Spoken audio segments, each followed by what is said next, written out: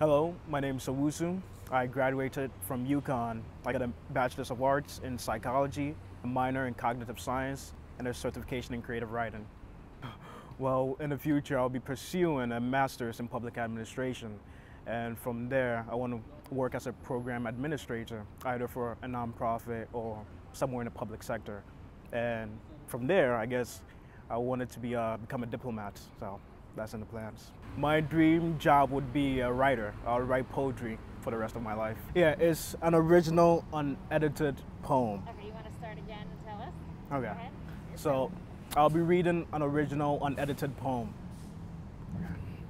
It's called 1,001 Miles to Daylight. Burlesque dancers heave in pools of diaphanous blue gowns. They call me on stage to hold a placard. It reads, "Loneliness for sale." The preacher smokes a cigarette while offering a prayer. He burns the back of his hands between amens. He wrestles with the night. I just walk in it, through streets which whisper words I can't take back. You are meant for me. Whatever this old dog will say to feel wanted. The stores are all closed. My heart is too. Since love in spring blossoms to ash comes summer's heat. The widow sings Bocelli's If Only from her dim balcony. She's lost time, and I've lost hair, friend, self, mind. The gambler slits his heart with the queen of spades, love and luck entwined. Soldier of life, Le Cafard impels artillery shells to assail body and soul, with terror which leaves shadows on my breath as I scream into the night, when will this end? The orphan stands atop a bridge amid a lightning storm, her hands clutching an open jar. Her eyes are welled with tears. I hum a Bassoes composed one July by fireflies fluttering light in the palms of my hands. The night devours, makes mockery of escape, like chains and around ankles seeking refuge for mind and soul, gone from the echoes of hope.